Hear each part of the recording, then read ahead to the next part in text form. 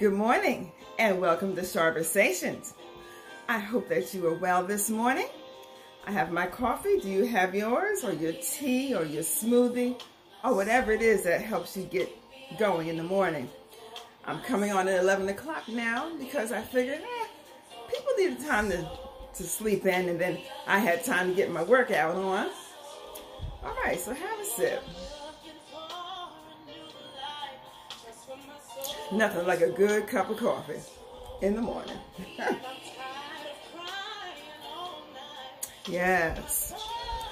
So in case you don't know me, my name is Charlene Robinson. I am a mental health therapist. I have 12 years of mental health background, from one-on-one, group home, residential, you name it. And of course, individual outpatient therapy, which is what I'm doing, culture therapy, back for it. So I am also a certified pastoral counselor. I also specialize in substance abuse counseling as well as regular counseling. And here's the thing. Our people are not used to getting counseling. It's been such a stigma in our culture. And I'm here to try to erase that stigma. So I'm bringing some topics, and some of them are pretty serious. And if you didn't know, May is Mental Health Month Awareness Month. And I don't know why it's just confined to 1 month, because it's something that you have to pay attention to all year round. Your mental health matters. So enjoy the music. We need a healing for our soul, our mind, and our bodies, especially. We're going to talk about that.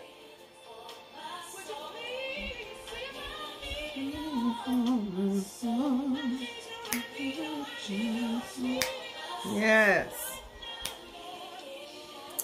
All right. So we're going to be talking about low-key suicide.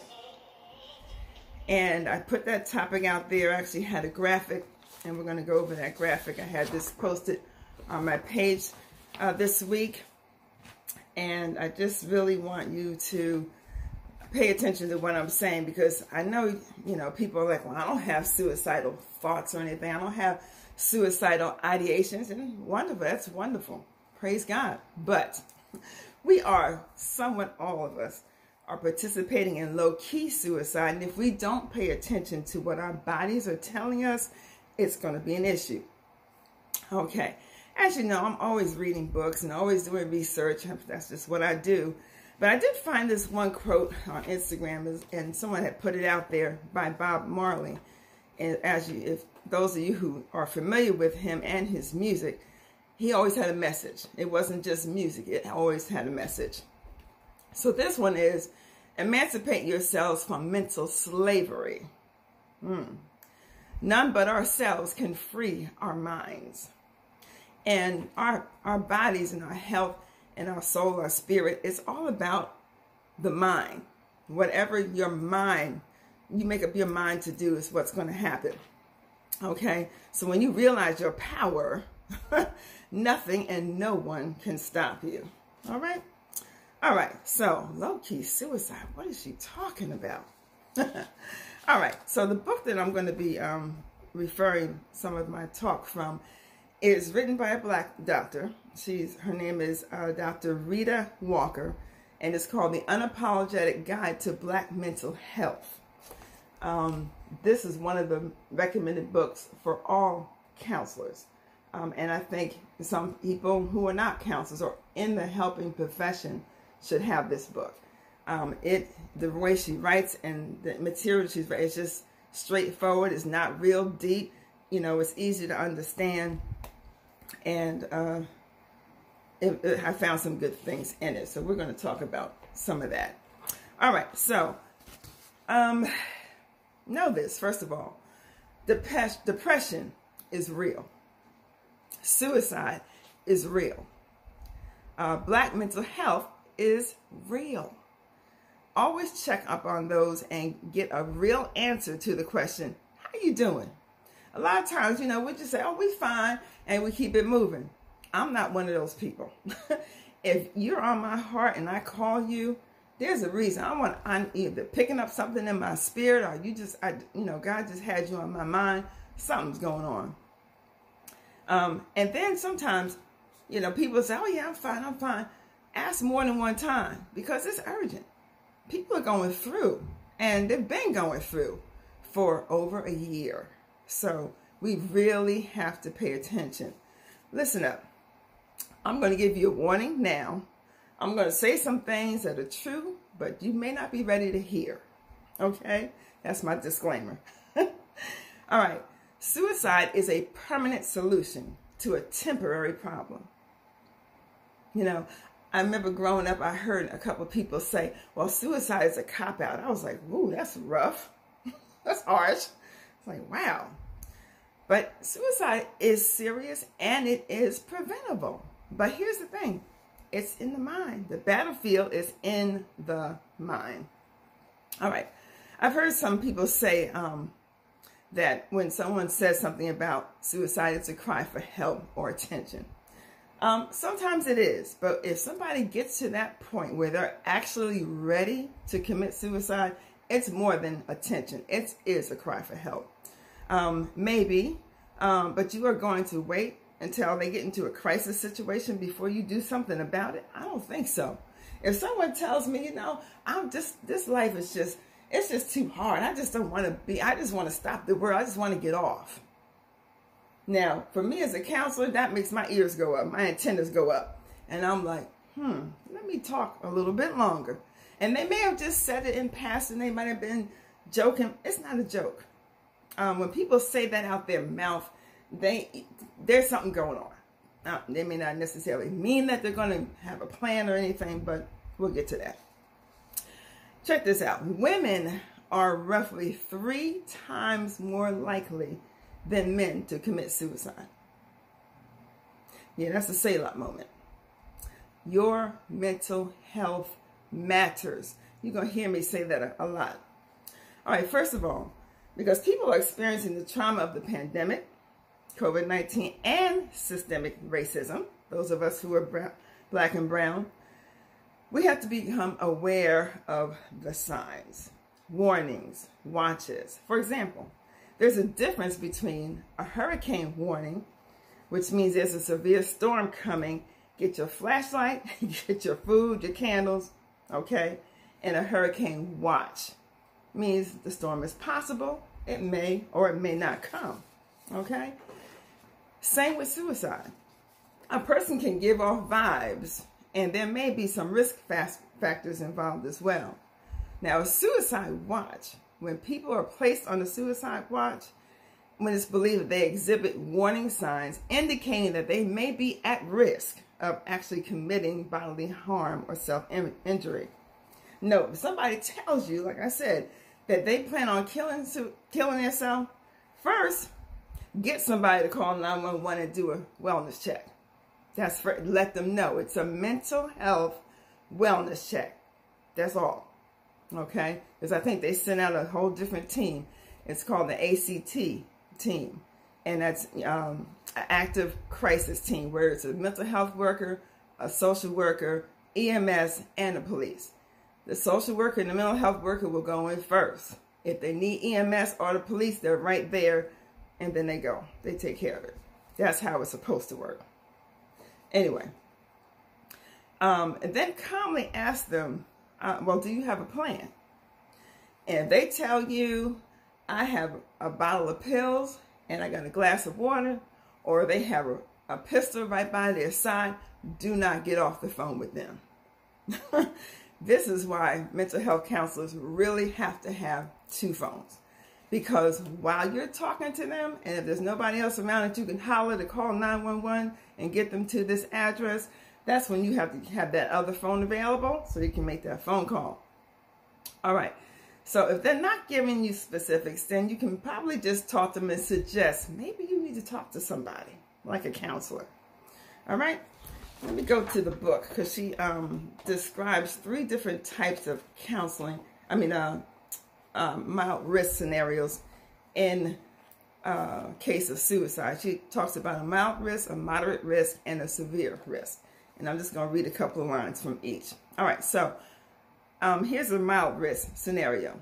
Your single 29-year-old brother recently lost his job and has been saying for a few days that he might be better off dead.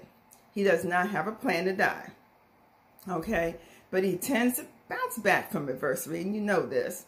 Okay? Acknowledge that he's going through a tough time. Remind him of his strengths and things that he does well. Check up on him, see if anything changes. He's okay. All right? Now, a moderate risk scenario is this. Your married 39-year-old sister has been in an emotionally abusive relationship with her husband for 7 years. That's a long time. They do not have any children. At times, she feels hopeless about her future, whether or not she'll have children, and whether her career will end up being what she's hoping it to be. She has overdosed in what seemed to have been a suicide attempt less than 5 years ago. When you ask her if she's okay, she has been having thoughts of suicide, and she says to stay out of her business.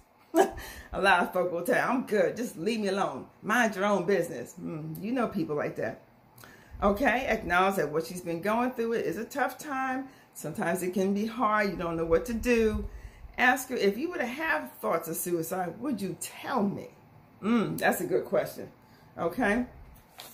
And then pay attention to any new and unusual behavior, as sudden unexpected changes in behavior could suggest that she's in a crisis. And if she is, again, you want to call 911 and ask them to do a mental health wellness check. Now, severe risk scenario. Your 19-year-old niece went off to college and is home for winter break. The adjustment to college has been very difficult. She's a kind person, but she was always an anxious teenager who managed to get mostly A's in school. Her sophomore year of high school was rough, and she had some type of breakdown due to bullying. So there's a whole lot of pre-existing things going on. She ended up having some type of emotional breakdown. Of course, the family didn't talk about it. You know how we are. And she's been drinking pretty heavily. That's a coping skill. Not a healthy one, but it's a coping skill. She told her mother she wants to die. She does not see any reason to live. You see how severe it's getting? Your niece feels completely hopeless about her future. She says she just wants to die. If she has a plan and the means to die, the situation is a crisis. Okay? Now, I'm going to put this number here, and I'm going to put it on my page after the talk. Consider calling the Suicide Prevention Hotline. And that's 800-273-8255. I'll say it again, 800-273-8255. That is the National Suicide Prevention Hotline. And there's somebody there. You're not going to be on hold. Okay? You do not want to ever minimize or be dismissive of suicide thoughts, ever.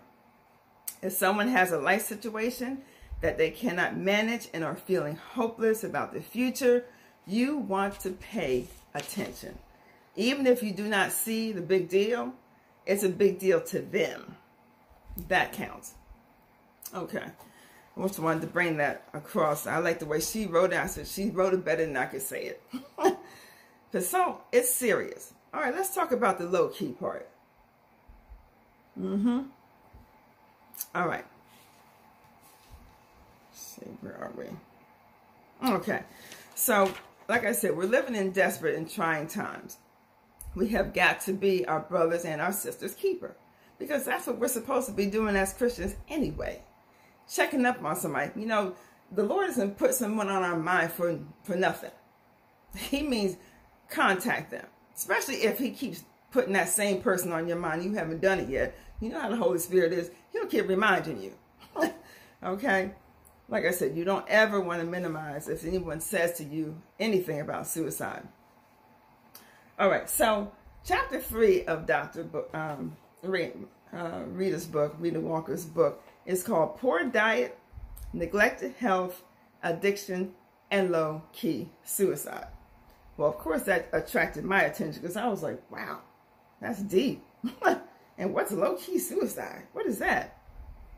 Well, so I read the chapter and made my usual notes in the margin like I do when I read any book. And I just gleaned some things from the chapter, which was really, really interesting. It's one thing to have a bad day every now and then. Everybody has a bad day or a couple of bad days. It can get like that. That's life. But when it becomes like, it turns into a week and then it's 2 weeks or more than that, it can evolve into depression where you're having overwhelming feelings. And if your decisions put you in a situation that could inadvertently lead to your premature death, there is an underlying problem that needs to be addressed. Would you agree? Amen. All right. So, Dr. Mia says, life-threatening problems such as chronic health issues, drug or alcohol abuse, even homicide, okay, are worsened by the urge to resolve pain and suffering and trauma without addressing the core feelings or the root problems of the situation. Okay? So, we're still talking about low-key suicide. So let's give you some examples. Suicide by neglecting your physical health. Let's start there. Say what? Huh? Yeah, I meant it. All right, here's a question. Do you have diabetes too, type 2? Are you taking your insulin? Are you eating right? Are you exercising? Are you monitoring your blood sugar as required? The odds are that you are not doing some of these. Suicide by neglecting your physical health. What about high blood pressure? Well, it runs in my family. Okay. But why? Newsflash. High blood pressure also with cholesterol, they're partners. And they're both not good for your heart. Are you taking your meds daily at the same time every day? Are you drinking 3 to 4 bottles of water? Like I'm talking about 16.9 ounces of water. That size bottle. Every day. Are you avoiding salt and fried foods? Are you exercising? Are you checking your blood pressure? Yes? No? Maybe so? Again, suicide by neglect of your physical health. Yeah, I'll put a pin there because I went to the doctor. I have high blood pressure. And she had extended the prescription for as long as she wanted. She said, no, you need to come today. I need to see you. I was like, all right, I had a physical annual physical last July. I should be good. But I don't know. I don't like going to doctors. I don't like to go unless I absolutely have to go. And I had to go. So, of course, I get the doctor anxiety. I don't know why. I just do. So I get there and they take my blood pressure. It's 150 over 100. And I was thinking to myself, well, that's not normal for me. And I told her, I said, well, my normal is 139 over maybe 90. And she looked at me, she's like, that's not normal.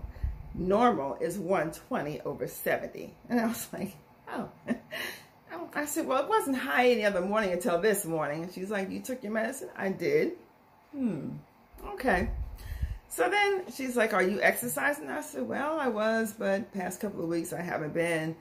And she said, what are you eating? I was like, well, a little barbecue, fried chicken, And she's like, She said, let me explain to you something.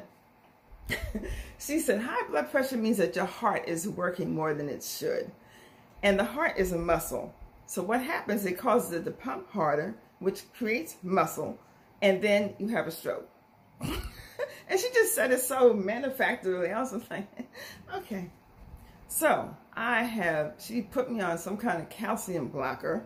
And I'm like, oh, great. Now I'm taking 2 medications. I'm like, listen, I am not the medication girl. I am not one who wants to take all these pills for. No, I'm not. Even for a regular headache, I won't even take anything unless I absolutely have to. So I made a conscious decision in the mind, and like, you got to get back to working out. You got to get back to eating right. You got to do a detox. I just said, let's get it together. Okay. Of course, I need to reduce some of the stress in my life, and that'll come. Okay, but we have to pay attention because another book that I'm reading is called Your Body Keeps Score. Hello. You may not keep score, but your body is.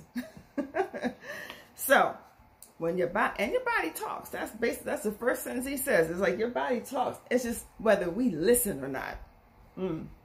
Carry on. All right. So, do you know what a high-functioning alcoholic looks like? Well, I'm going to tell you. Probably not. Let me describe what they look like. They have a great job, nice car, nice house. They've accomplished a lot. They seem like their marriage and their children relationship is going well. But they're getting drunk every day. And they're still going to work. Maybe it's not alcohol. Maybe it's painkillers. After they've had a back injury, the doctor prescribed the medication for pain. Or for whatever reason, they think these pills are also supposed to kill every pain in their life. Like heartache, stress, or just because they feel bad. Well, the pain meds can't be that bad. The doctor prescribed them, right? When people say you never know what goes on behind closed doors, true. They could be talking about your life. I'm just going to have a coffee on that. Anyway, you may not want to intervene, but know this. You cannot make someone do something that they don't want to do or they're not ready to do. Even if you call them out.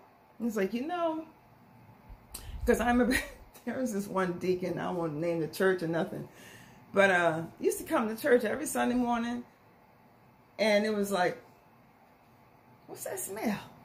And it's like, is he drunk? I thought I smelled alcohol on his breath. So doing the hug of love, he's hugging everybody, and I'm like, that's alcohol. I was like, wow, you gonna come to church like this? What's going on?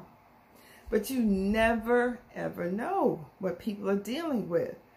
I had a friend who said that he used to put vodka in his water bottle and drink it all day and nobody knew, and he could still work. Okay? Until one time he went out to lunch, called himself taking a nap, and he went to sleep. He slept the whole rest of the afternoon. Almost lost his job. They sent him to rehab. All right. So, the person who is that high-functioning alcoholic or the one popping the pain pills is killing themselves slowly. You do know you can die from alcohol poisoning. And here's the thing. When you've been doing it for so long, okay, you literally have to be weaned off. You can't just quit cold turkey. Not with alcohol. Okay. So that alcoholic, his kidney hasn't failed yet, but they will. Low-key suicide. I've heard so many people say, I can quit anytime. That's with smoking and drinking, same thing. I can quit anytime. Okay. Well, I'm going to die for something. You're right. Well, that's what happened with my dad. My mom and dad both decided they were going to quit smoking together. Mom stuck with it.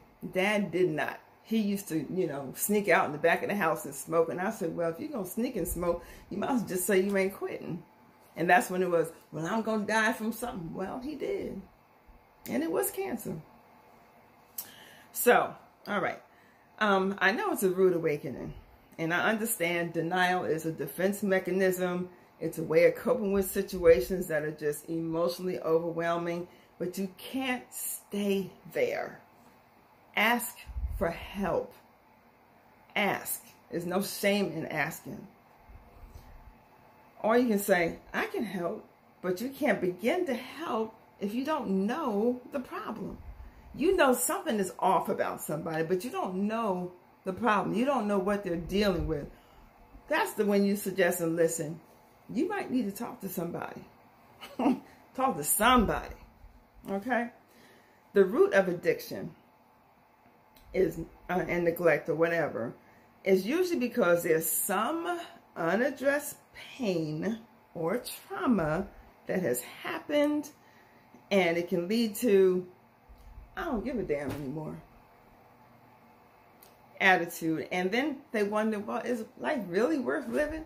When people get to that point, like, you know, okay, know this, the problem is not the drugs or the alcohol or the pain pills. It's denial and suppression of the pain the person is trying to hide, trying to bury, trying to cover it. Just no, I don't even want to think about it.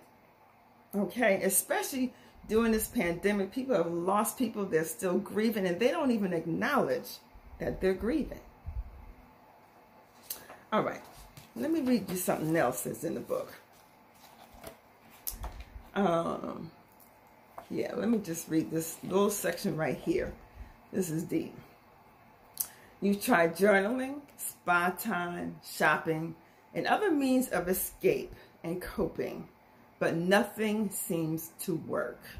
Life isn't getting any better, and you question why you are alive. Well, you're still here for a reason. Can I say that? All right.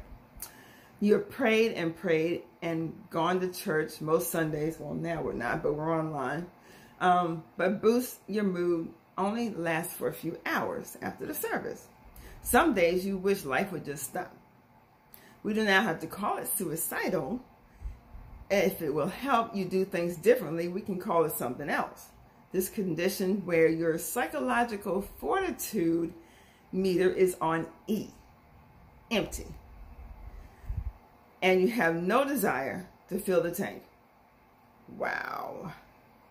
You have no energy to fight.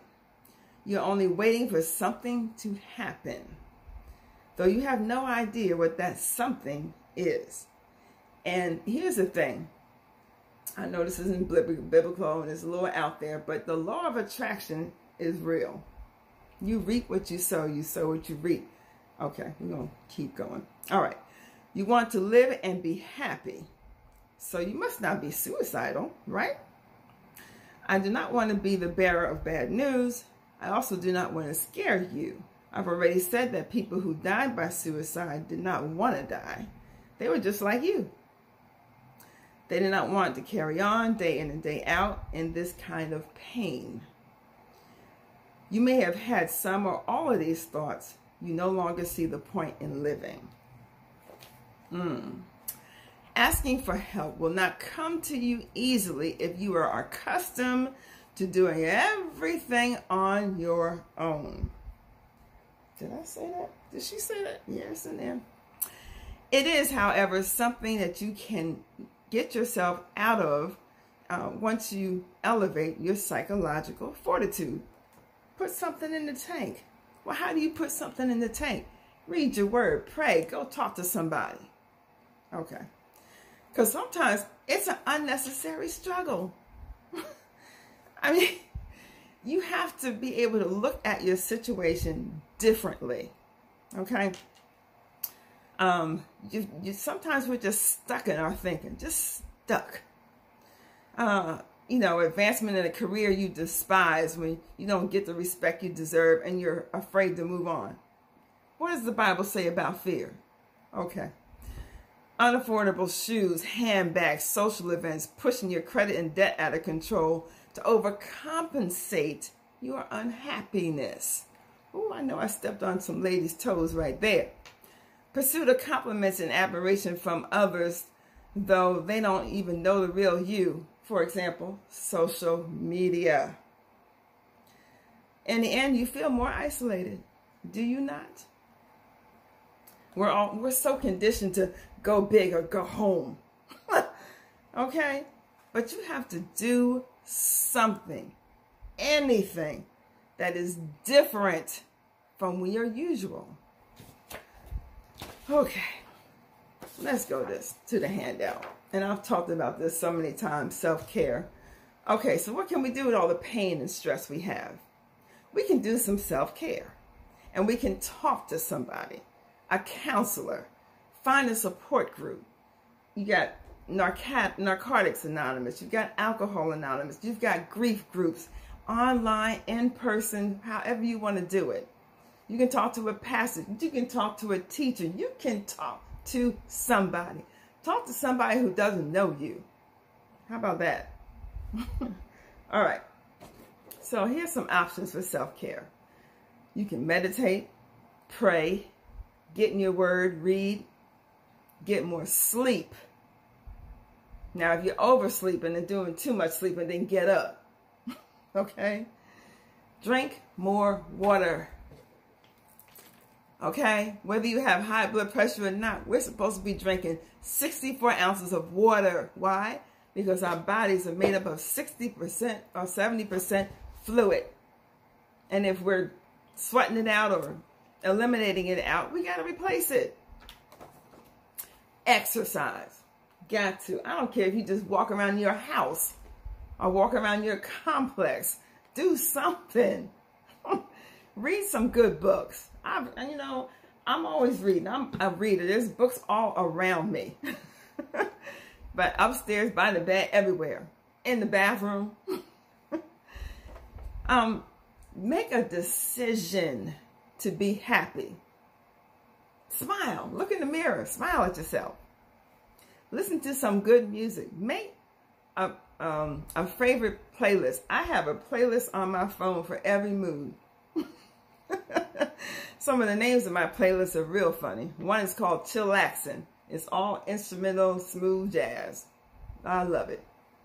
Then I have one that's called Attitude. That's my angry music. Well, my radical, that's the cussing and angry music. But, then I have Char's Groove. Hey, Anyway, take a bath, bubble bath, light some candles, relax, breathe.